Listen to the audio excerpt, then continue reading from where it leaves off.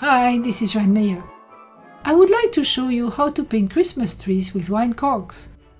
This is a simple Christmas project for the little ones. Take a sheet of white or dark blue cardstock that you cut in half.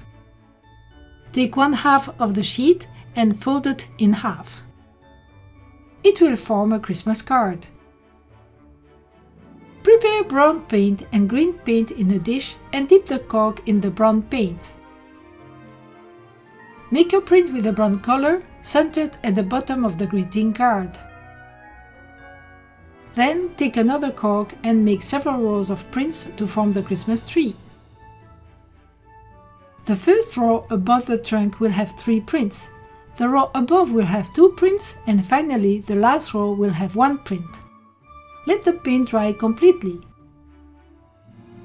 You can decorate the trees in different ways.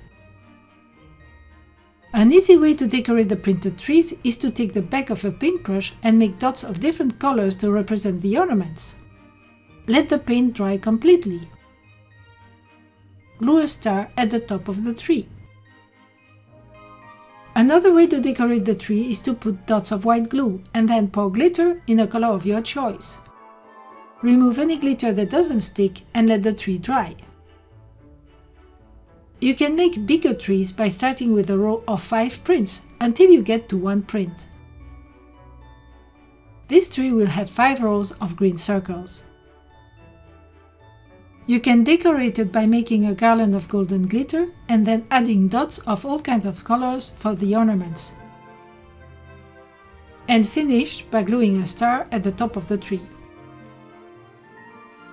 To print the document with illustrated instructions, click on the link below the video and visit the AnimaPlates website, where you will find hundreds of fun and educational projects. Have fun and see you soon!